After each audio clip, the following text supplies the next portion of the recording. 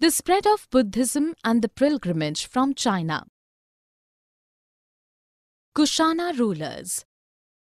Approximately 1900 years ago, Kanishka was the ruler of Kushana dynasty. His capital city was Purushpur. At present, it is Peshawar. He organized a council where many scholars met together and discussed about the religion. Ashvaghosha wrote the biography of Lord Buddha, Buddha Charita in Sanskrit, during this time. A new form of Buddhism, that is, Mahayana, was introduced then. People was interested about Bodhisattva too in order to attain enlightenment. Many caves, along with western ghats, were formed by the rulers and merchants where those enlightened teachers used to live. The spread of Buddhism.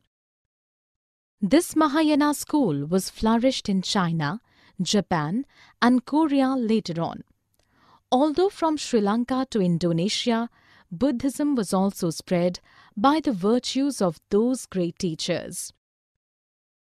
The Theravada Buddhism, as the oldest form, was very popular in this area. Pilgrimage from China.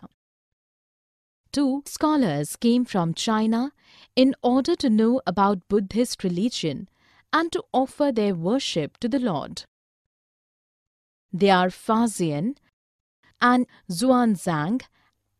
Faxian came about 1600 years ago and Xuanzang came 1400 years ago. Faxian went back to China from Bengal via sea route, but Xuanzang went back through northwest India through land. Many of rare Buddhist religious manuscripts, the statues of Buddha, they took with them while returning home.